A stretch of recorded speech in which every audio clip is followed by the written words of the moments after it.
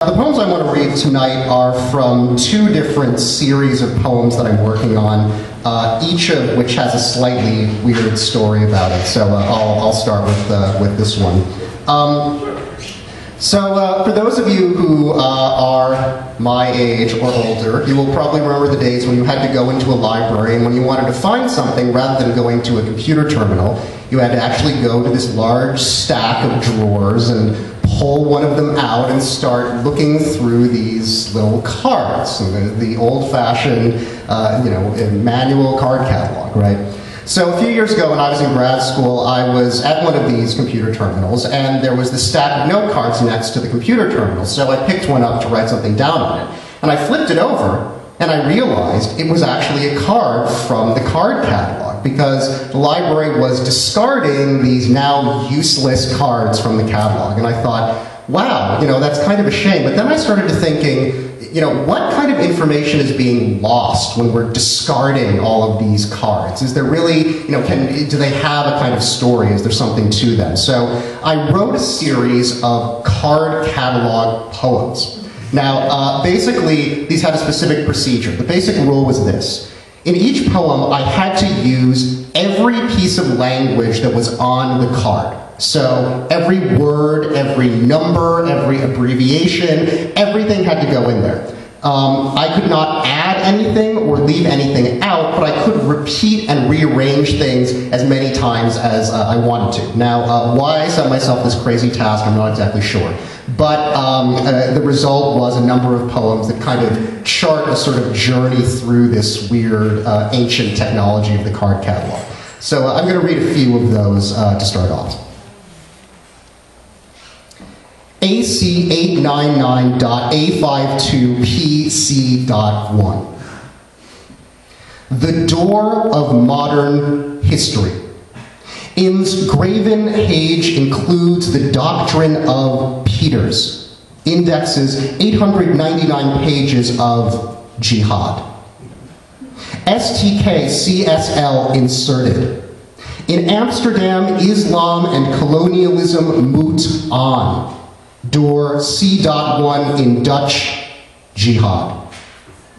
Rudolph in Amsterdam includes indexes. The doctrine, 2 pages inserted. Thesis, Amsterdam. Summary includes jihad, 1979, in Dutch, bibliographies, graven page. 23 centimeters of modern history, the Stellingen of Doctrine, 242 pages, pages 201-225, Jihad, Islam, and Colonialism, 09/02/80 AM. PR 2638.S695, 1985. Sweeney, Public Soul of Princeton, bibliographical. Theater, the Spirit, stack references to coin. The Psychology of 1950 includes 850,118 references to spirit, University of the 22-centimeter soul. To spend the Johnson, press the Gordon. Next, stack New Jersey and index, ISBN 0691-06622-1. Spend $22.50 to Spirit Sweeney to Princeton, circa 1985, 85-B4529. Bibliographical Psychology of Sweeney, page 243, includes references to 11885, the card soul of New Jersey. A C of Theater, 84-42557, a GMS/GMS coin to spend on Gordon D. Star C1. Next, index Sweeney by Soul, Public Spirit XI, Theater of Coin CST3, University of References C000652. Sweeney, Spend the Continued Coin, Public Theater of Soul. And just one more of these. PR 4854.W39, 1899. His Majesty Willie drums black sheep fore and aft. child of King Lutz II or Ralph III, 860703, we drums, bah. The New York Kipling, the city Rudyard, new other I, pro, Winky, show, Fenno, Stanford, Felt, the provenance of stories. Copy signature 86B61082 of Kipling, 1899. Call the drums, felt on fore and aft, roll, roll, ba. Blue cloth 16 centimeters, D4 B000268. One child 1865, one majesty of 1936. CST binding Willie, 156 pages by provenance and signature. RF and Company drums, 860,702 stories. Willie contents the drums. Okay, so the second series of poems is an ongoing series which is called 100 Chinese Silences. Now, how many of you are familiar with the work of Billy Collins? Poet, former poet laureate, fairly well known. Okay, wow, that's very impressive that so few of you know who Billy Collins is. So, last year Billy Collins came and did a reading in Madison, and there were 1,300 people at the reading. I'm not sure I've seen that audience for large audience for anything except maybe a football game in Madison. So Billy Collins is a very well-known poet. So Billy Collins read this poem called Grave, which I'm going to read for you in a moment. And Collins spoke in the poem of the 100 different kinds of silence that the Chinese believed in. And I was like, that doesn't sound familiar. I don't, what is he talking about? And then at the end of the poem he said, I just made that up.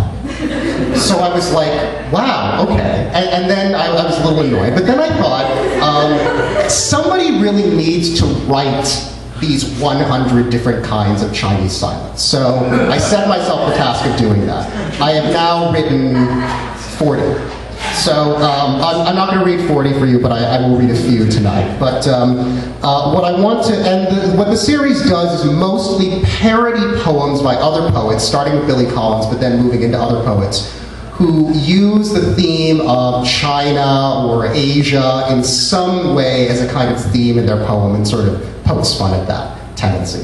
So I'm going to read the poem Grave by Billy Collins first to give you an idea of what I'm talking about, and then I'll read some of my own Chinese silences. So this is Grave by Billy Collins.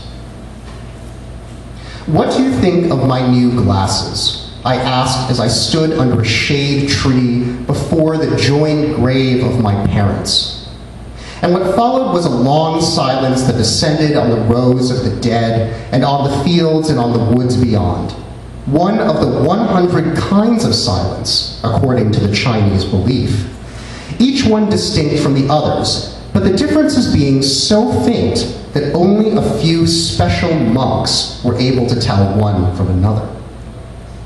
They make you look very scholarly, I heard my mother say, once I lay down on the ground and pressed an ear into the soft grass. Then I rolled over and pressed my other ear to the ground, the ear my father likes to speak into, but he would say nothing. And I could not find a silence among the 100 Chinese silences that would fit the one that he created, even though I was the one who had just made up the business of the 100 Chinese silences. The silence of the night boat, and the silence of the lotus, and the cousin to the silence of the temple bell, only deeper and softer, like petals at its farthest edges. So that's Billy Collins. Chinese silence number 1. What do you think of this poem? I asked the tomb of my unknown grandfather with its livid, quiet marble. A Chinese silence fell. It dropped from a glowering tree to perch on my shoulder. We looked at each other. It would have been hard for a stranger to tell one of us from the other. We both looked like monks or scholars, or like piles of drowned bones laid softly on the loamy earth. My grandfather said nothing. His Chinese silence coiled its tail into the shape of a long-lobed ear, one of the 100 American signs for anxious virility. Then the silence fell into a cardboard box full of other silences. Like blind puppies, they squirmed and snuffled for their mother. Okay, I made that last part up. But you must admit it was a fabulous metaphor. No? Oh, now I see you are just as Chinese as all the other silences. The silence of the heavily armed gunboat, or the silence of the drunken mariner, or my father's silence, like the Liberty Bell, only cracked right through. This is Chinese silence number 3, and this is after a poem in which Billy Collins talks about how long the titles of Chinese poems are. Chinese silence number 3. It seems this poet has nothing up to his empty sleeve but a deck of Chinese flashcards, each providing the first line that makes an eye wet or dry, shutter open, knee-deep in nature, or floating in a vat of wine. Maybe he is choking on something he meant to swallow. Maybe atomic fallout is blanketing New York. Viewing penises adjacent to lotus flowers on a Sunday afternoon is one of his best-known works. Dipping my finger in tepid tea is another one, but it's no, pagodas keep me awake all night. And he takes the mother-loving apple pie with, I rode the subway on a sweaty night carrying a porcelain vase. It was very sad and seemed to be saying, fill me with cruelty or with one of your poems. When he pushed against the bamboo turnstile, it didn't play Wichita Vortex Sutra, Me So Horny, or whatever. It just laid there like a doormat. So I walked out on my loving wife to the sound of temple cash registers is a wire brush kissing my lips. And 10 days of dysentery have kept us apart. Is a houseboy knocking his head on the floor of a room where a poet with thinning hair is sitting on a yoga mat with a bottle of scotch, muttering something about China and nuclear wind, about currency and hormone deficiencies. He doesn't notice as I enter here, pull up a bar stool, contort my spine like his in silence. This is Chinese silence number 13 after Billy Collins' poem, A Portrait of the Reader with a Bowl of Cereal. Every morning I sit across from him at the curio table, halogen lamps lighting all the bric-a-brac, curve of a knockoff Ming vase, a bowl of lychees, me in a scholar's gown or a kimono, he inscrutable.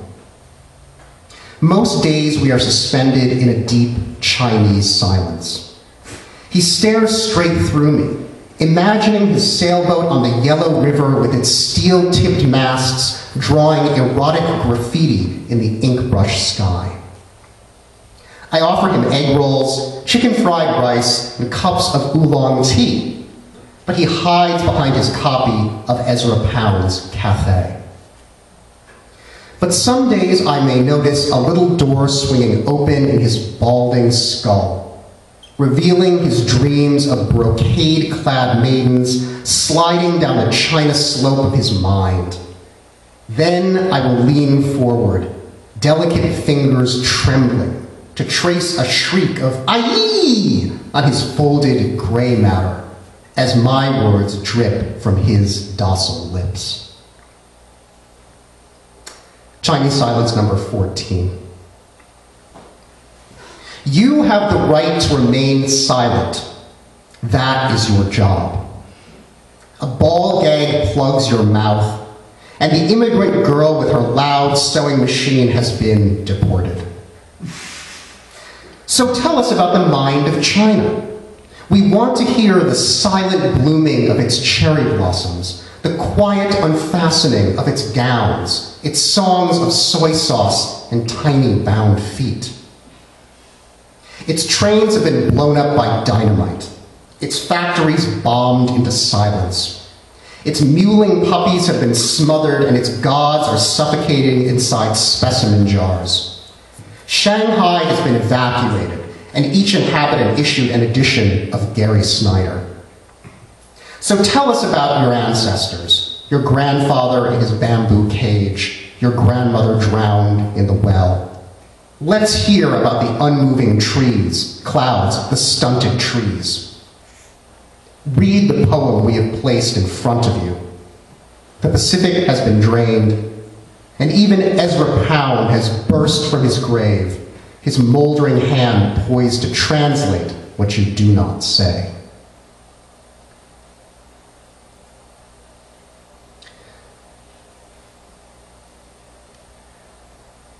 Chinese silence number 22.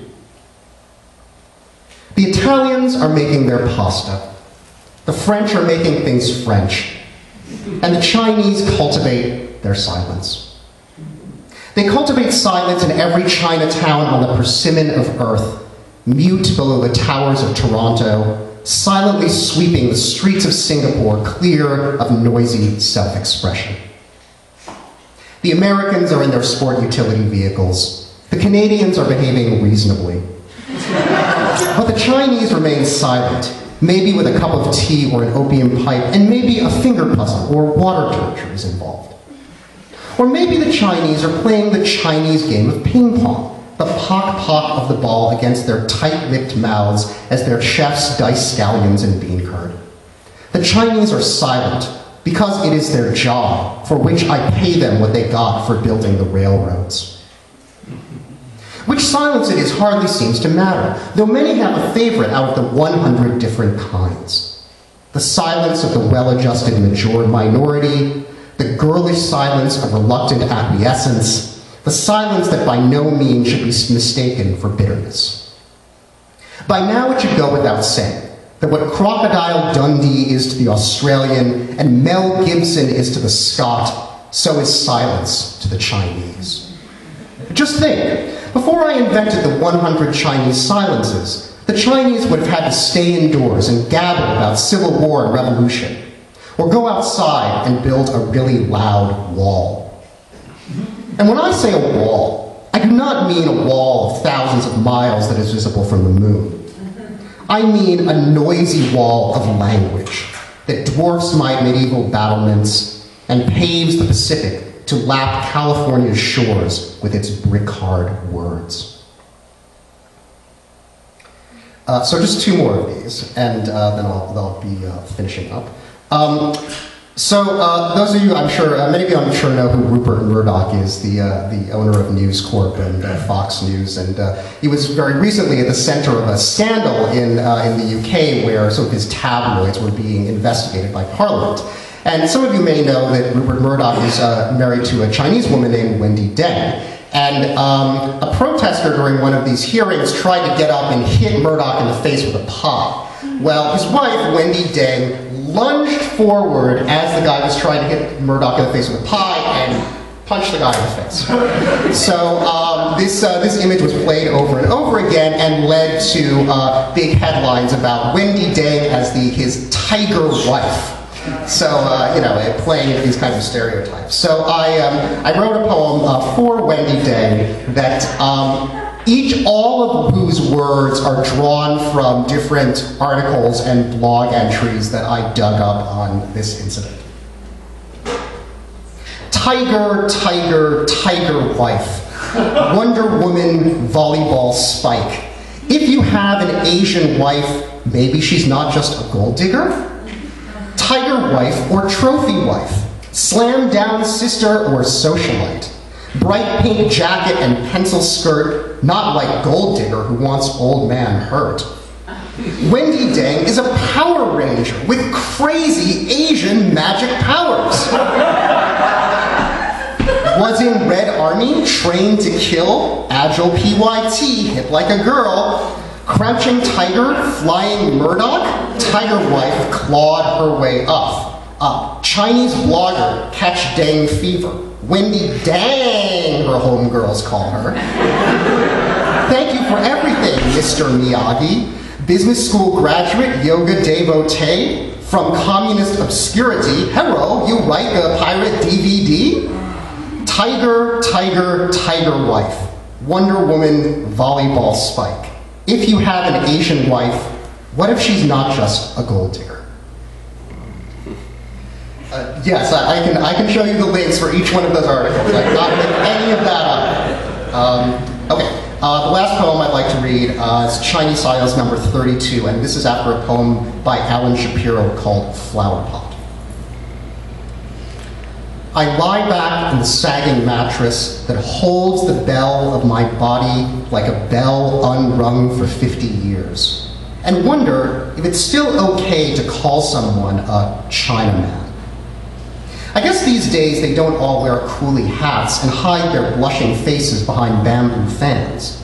But when I turn on my television, they still all look the same as when Fu Manchu ran his long fingernails across a white man's chest. Someone is saying something about the balance of payments in our national debt. I remember it when it was just the Russian bomb that scared us, and not the silent Chinaman. I can say that, right? Dark, empty eyes slanting down into the void. I fear that he will swallow me whole. My snuffling nose, my trembling arms, my bones in the rickshaw of his gut. And everything in the world I know falls like a hail of missiles into the Chinaman's stomach that will never fill. Thank you.